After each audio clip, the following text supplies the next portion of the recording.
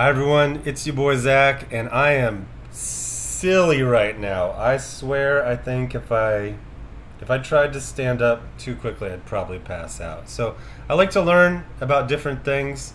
Recently, after quote learning unquote guitar since like November, had a friend come over, hour class one day, half-hour class the next day.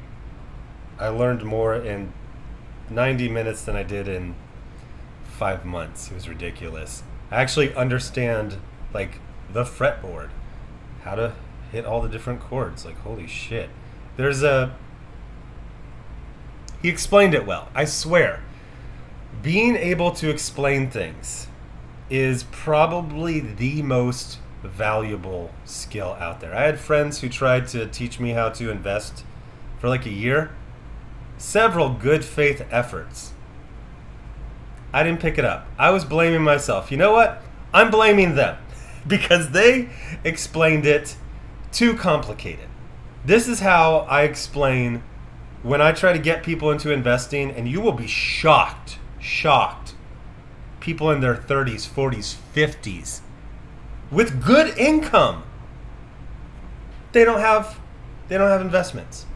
So I basically explain to them what compound interest is. I show them a chart, and then I say, get this ETF, S&P 500 index fund.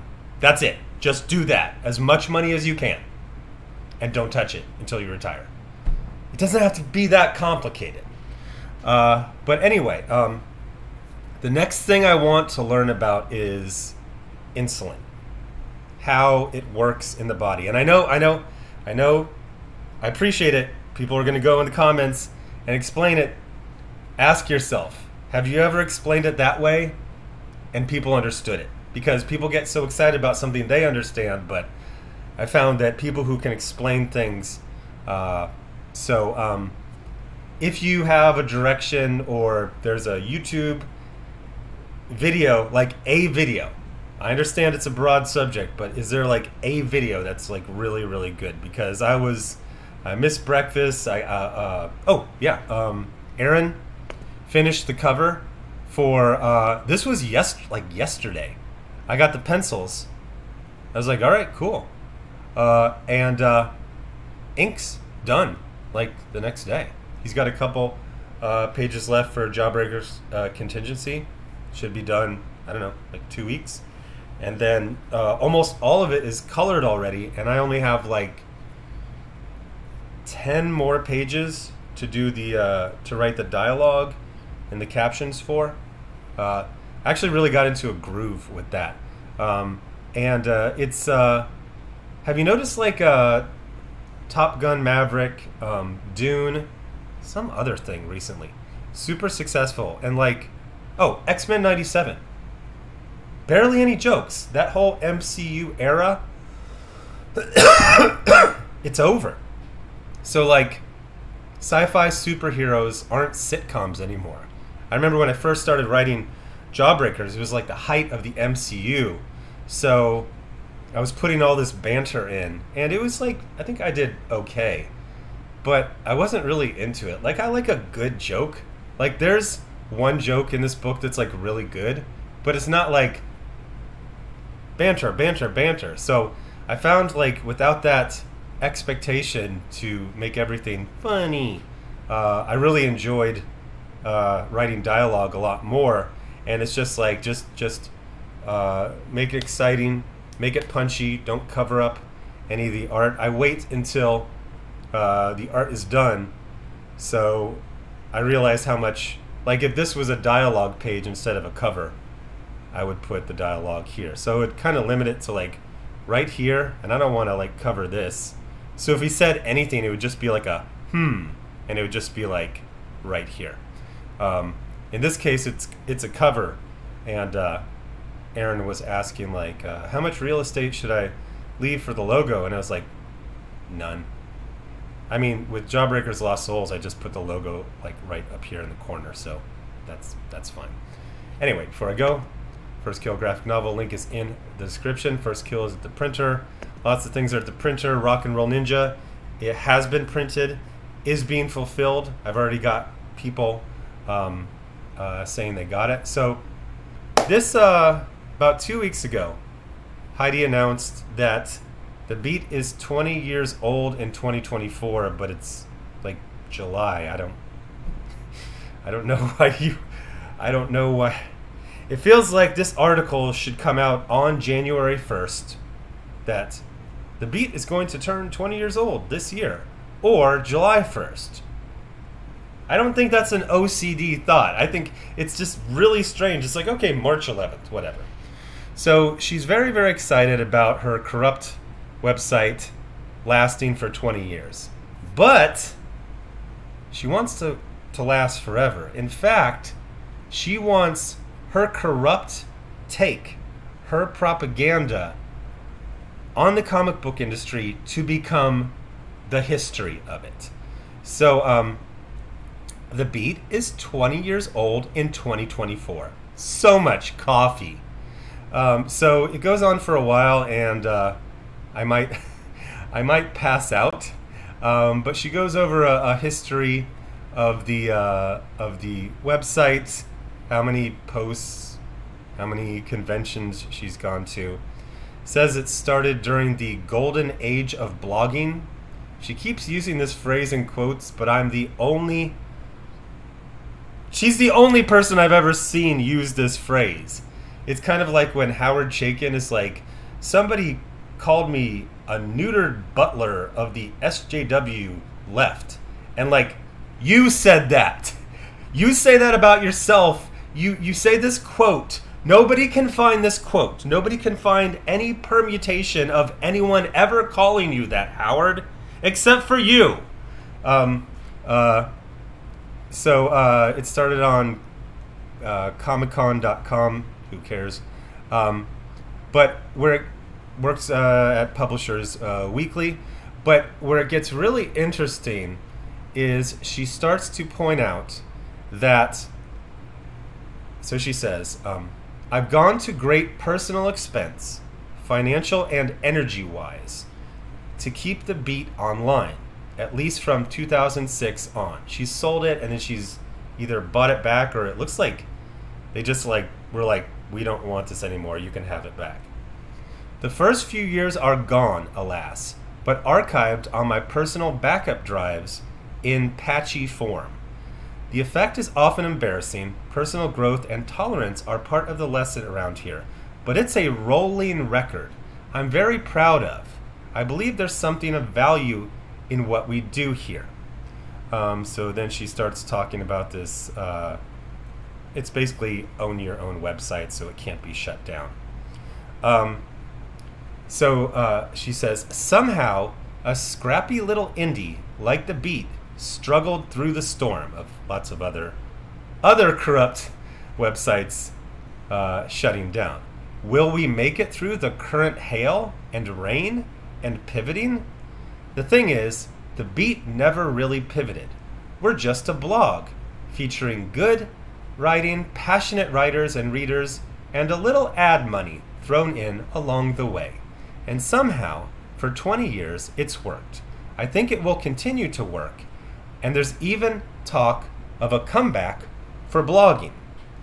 As we kick off, okay, so blah, blah, blah, blah. So I think I skipped one part, or maybe it was just kind of like reading. Oh, okay, so here it is. I know we live in a world where the whole economy is based on creating something cool, selling it, watching it get destroyed, and moving on to the next thing. That idea doesn't appeal to me, and it doesn't make sense for the mission at The Beat either, the mission. I've mentioned this many times before, but the history of comics, as told on the web, is highly, I've always pronounced this ephemeral, but it looks like ephemeral. Ephemeral, not ephemeral. The, whatever you call the millennial decade, the 2000s, have been particularly hard hit. Newsarama's archives are long gone. CBRs exist, but are hard to find. The Comics Reporter stands as an archive, thank God, but most of my other contemporaries are gone. Journalista, Comics Bulletin, and so on. So I believe, and again, I understand if you're like, I don't get it. It's one of those things where you do have to read between the words. But there's always been a question, like, because Heidi has always been around. She was writing like the final page in Amazing Heroes when I was in high school, and I'm 50. Was written by her. It was kind of like a listicle. It was kind of like light humor. It was fun. And then she worked at various places in the 1990s, and then comics publishers stopped hiring her. And then for 20 years, she's been a reporter, but like a very strange reporter. Like when everyone was jumping in on the digital lynch mob against Warren Ellis, she did as well, except for she had old blog posts from that time period where she was like, I love to hang out on the Warren Ellis forums. Too bad there's so many skanks here. Basically is what she said. And then 20 years later, they were saints. It's almost like she said, no, I said saints, not skanks. She didn't use the word skanks, but basically she said groupies or words to that effect. I've done a video on it before. But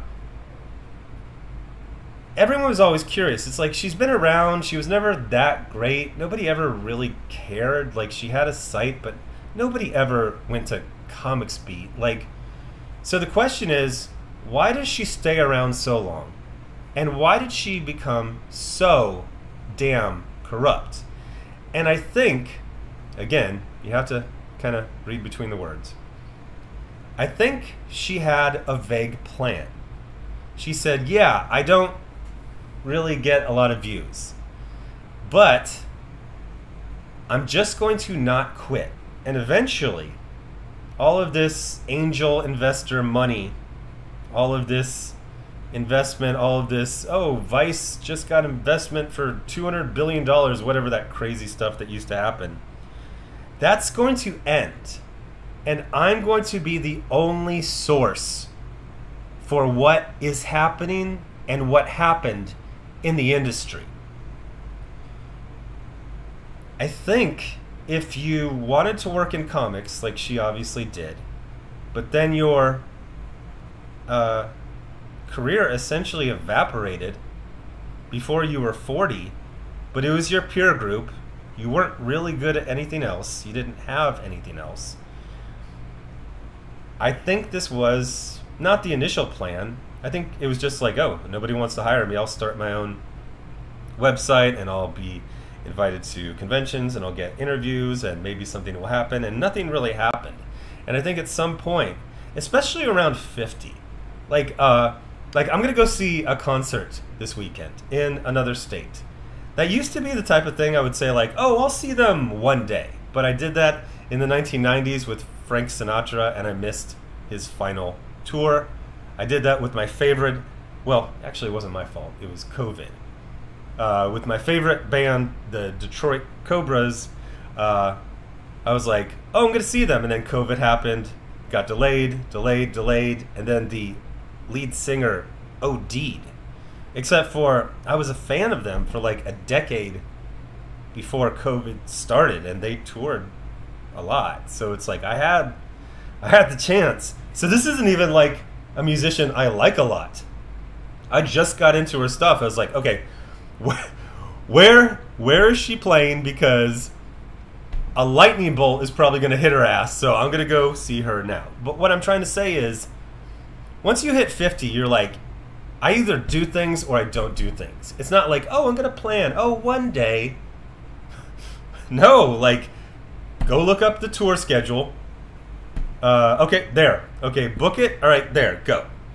But I think somehow, and this would have happened when she was in her 50s, she's like, oh shit, everyone's kind of dropping out. It's like if you ever saw The Simpsons, when Grandpa Simpson, he was in a tontine, which was like everyone splits, or they have a treasure, but they don't split it up, and the idea is the last person alive gets it all. So I think she sees this as some sort of journalistic, historical tontine. She just has to outlast as the industry shrinks. Like, can you imagine, like, some angel investor, it's like, oh, we're going to invest $10 million in a comic book news website. Like, what the fuck? So her plan is, like, she's just going to, and with search engine optimization, one of the factors is just, like, how long has the website been in operation? So she has that advantage of going to the top of, not the very top, but towards the top of searches. So I think she's just like, I'm just going to outlast everyone. And holy shit, women in the West live fucking forever now. Women who never even take care of themselves live until their 90s. So she could have another 30 years. And so she just puts what the fuck ever. She shakes the tin cup every time she runs out of money for the server fees. And her goal is to be the website of record for the industry. So all that success on Indiegogo didn't happen. Cancel culture? Nope. Why was there a collapse of the industry? Paper shortage, recession, COVID. Yeah, that was it. Nothing else. Even, do you remember at the end of the year where she did that, what was it, like a retailer's roundup? And they identified that, like, quality and enthusiasm were a problem, but in a very, very long article, she said, we don't have time to cover that here. The enthusiasm problem of getting customers into stores, the quality of when they buy it, they want to buy more. When I know there were multiple ends to the lockdown, but I think it was like 2022 was like the official, like it's over. And then, but people were still getting those COVID checks, so there was this huge spike in sales of everything at comic book stores. And do you remember Heidi MacDonald was all like, neener. Oh, those chuds. Yeah, okay. Mags is literally like, can I get a housing lawyer? Well, why do you want one? Mags, what happened? You didn't pay your rent. You're being evicted. Or they are raising the rent and you can't afford it. At least, as far as we know, your teeth aren't falling out like your peers.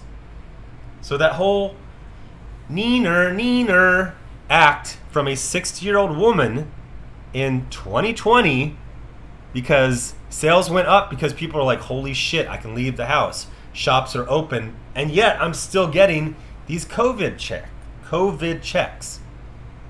What happened is they bought a bunch of floppies, and then they read them. And then all of those gains from 2022 were lost in 2023. It's almost the end of March now. It's been almost 3 months, and you've never had, quote, time to talk about the self-admitted quality and enthusiasm problems in the industry. And she's not going to, because she's corrupt.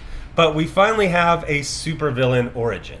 Why is she just went from like a nothing, just like whoever, like, I remember it was like right when Diamond was having all their problems, and they were on a podcast, and she was there for some reason, and what is his name, Jeppy, he was just going through it. You just saw the stress on his face, and like his whole empire was collapsing.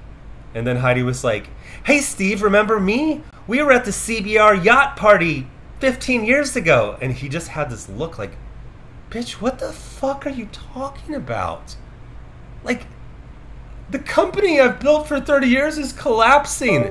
And some fat chick is like, do you remember we were at a party together when George Bush was president? Like, what the fuck? So I think it was just like she didn't know what to do, and then it was just like a social thing, like hang out on the Warren Ellis skank infested forums, and then just like, oh, I'm a journalist sort of, so I get invited to parties. But at some point, it looks like in her 50s, she's like, oh shit, everything's collapsing, but you know, I don't pay the people who work on my website. All I have to do is pay some hosting fees. Holy shit. I might be the last word on the industry. The history, you know, they say that history is written by the victors. Well, she saw a loophole. She's like, my victory can just be that I don't die or become homeless, which is a recurring problem in the industry. So she's like, holy shit, I'm a white woman in a Western country.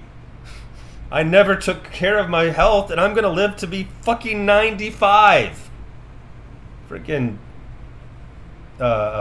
what's it called? Social Security kicks in for Heidi. I think, what is the deal? If you can actually start getting the benefits when you're 62, but if you wait till you're 67, you get more benefits. Like if you start dipping in early, you get less per month, something like that. But whatever. She's like a year away from being able to get Social Security. So she's like, shit, I'm going to get Social Security in like 1 year. So she's just going to ride it out. And just whatever happens, it's kind of like opposite day. Like you just lie. You just type lies and you pay your bill to GoDaddy.com or whatever is the hosting service for this website, and that's it. So that's the plan. She wants to write the final word. So one of the things I've been thinking of is I do think YouTube is going to last, but not forever. You know, a better app will come along and people will use that, and they won't want to transfer everything over. So I really do think that there needs to be physical printed copies of what happened. There are several phases in comic book history that I used to think like that should be a movie. Like there was this period where Marvel Comics was literally like a closet.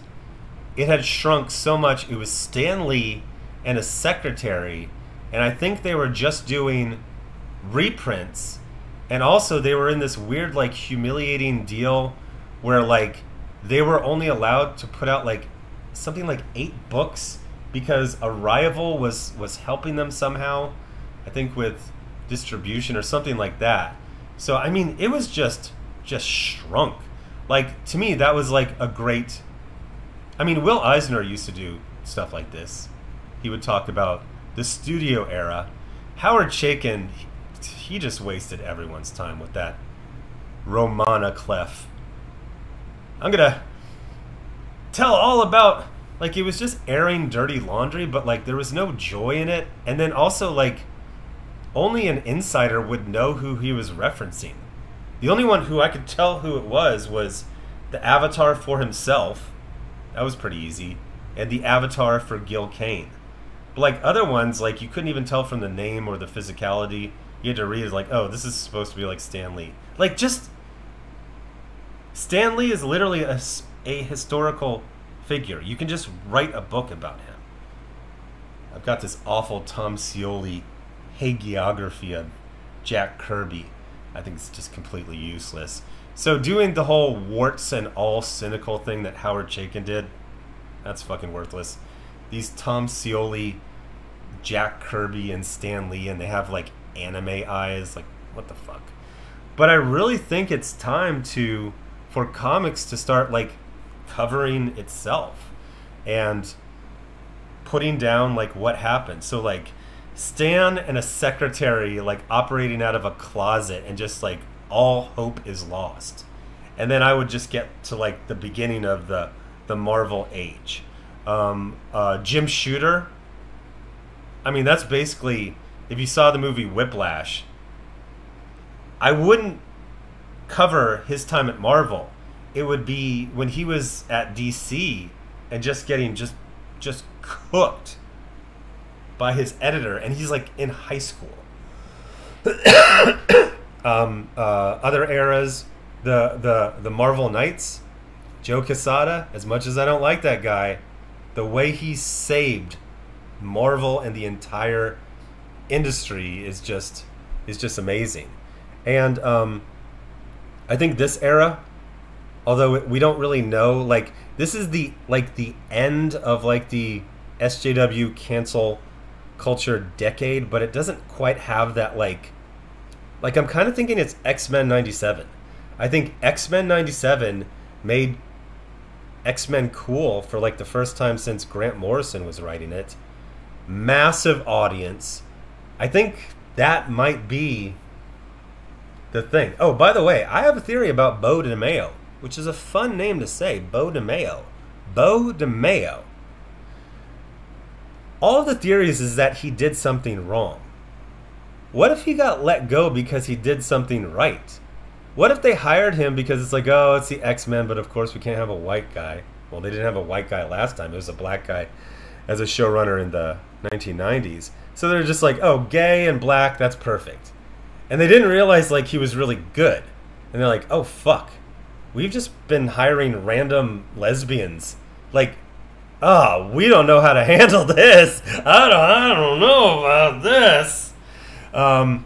So I'm thinking maybe he like kind of like last minute, maybe he threatened a little, like, oh, this happened to me and I'm gonna do interviews about it if you don't give me like some sort of massive raise. Or maybe he tried to like claim the X-Men movie franchise, like, hey, I did a lot, and what's his name over at Star Wars, like he worked on Clone Wars, Dave Filoni, and now he's getting movies. So what? He's a straight white guy, and I'm a gay black guy. Like, I don't know. That's literally just a theory, just from air. But like, I mean, it's so fucking good. You should see on TikTok. Like, it's an entire generation discovering a franchise and just loving it. So a lot of topics here. Although I guess the overall theme is legacy. What will we leave behind? For Heidi, her plan, which she didn't think through, because nobody wants to carry this torch. What, she's going to be 90 in a hospice, and someone's like, I will pay the hosting fees for your website full of lies. Like, no. She's going to die. The hosting fees aren't going to be paid. And the whole website's going to disappear like 2 months after she croaks. Now again, she's a white woman in a Western country. Those motherfuckers are almost goddamn immortal. Holy shit, nothing kills them. We should start drafting them. They're not very good, but we could just keep them in war for like 50 fucking years. They never fucking die. Yeah, like 80, 90, it's like nothing. It's nothing. For Western women these days to live until their 90s. Holy shit. So we're going to have to deal with Heidi MacDonald for a while. Jeez. She's going to outlive me. But I do think it's time that people... And don't make it one-sided. Like, have some freaking integrity. Tell both sides. Just don't be like, so did I tell you we were awesome? Like, I always, whenever people do, like, funny. Oh, there's a, what is it? Heels versus Babyface is live. Okay, so, whenever people do, like, funny political books, I'm always like, you know, do you remember, like, the 1980s and they would have, like, Ronnie's Raiders? Isn't that funny? It's Ronald Reagan and Tip O'Neill. And they're like Rambo Captain. Isn't that funny? You know, the time you spent doing that was the same amount of time that Eastman and Laird spent on the first issue of Ninja Turtles. Around the same time frame. Like, why would you... It just feels like a huge waste. I know not everything's going to be as successful as Ninja Turtles, but what was the plan? Like, that's, oh my god, Tip O'Neill? That's hilarious. Dan Rost, like, is that from a different, I don't really know politicians that well. They always have, like, politician names. Dan Rostenkowski. He's like Bucky. Isn't that funny? No, it's not. Not at all. But what I'm trying to say, jeez, it's weird, like, so many years of the coughing being a problem, and now the not coughing is a problem because I just talk fucking forever. 30 minutes. Okay, so I'm going to wrap it up. So, comics matter. I don't know why you would waste your time doing some topical stuff that's not going to have any relevance to future generations. Heidi MacDonald broke bad a few years ago. I believe because she saw, like, oh, I can actually have a lasting effect on the comic book industry. I can write its obituary, and that's just going to be how it is. Oh, there was a paper shortage. There was a staple. It wasn't a shortage, but Staples just got weird. We're not going to talk about it. We don't have time. Staples got weird. And then there was a recession, and they ran out of milk, and there was a pandemic, and it ended. Okay, so we have a method to the madness. Heidi MacDonald, sorry, corrupt journalist Heidi MacDonald wants her legacy to be the legacy. She wants to write the legacy of the American comic book industry. A bunch of bullshit. Anyway, I'm getting a call. Thanks for watching. Bye.